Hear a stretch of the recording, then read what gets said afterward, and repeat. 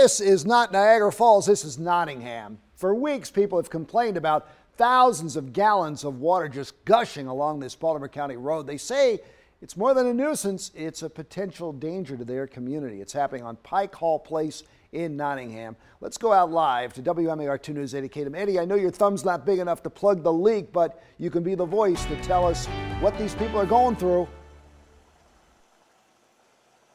That's right, Jamie, definitely not big enough, but this has been going on for 3 weeks. It's looked like this. It's still flowing tonight. Neighbors say they've reached out to everybody that they could find in their phone book, and nobody's able to do anything, so they gave us a call in the hopes that something will get done.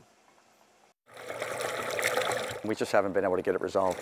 So Nottingham neighbors called us. Baltimore City handles water issues for Baltimore County as well. They've been understaffed and overworked since the pandemic started.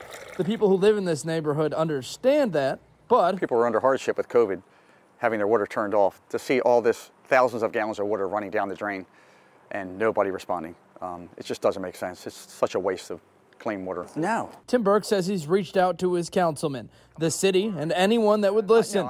They've told him they're working on it, but they are extremely backed up. So the fire hydrant's out of service, and that's, to me, my main concern as well, you know. Took out this long pole. Barbie Paris says she saw a crew out here working one night, and the next day, the leak started. Since then, there's been 7 occasions that I've seen of the city coming out and looking at it and getting back in their truck and leaving.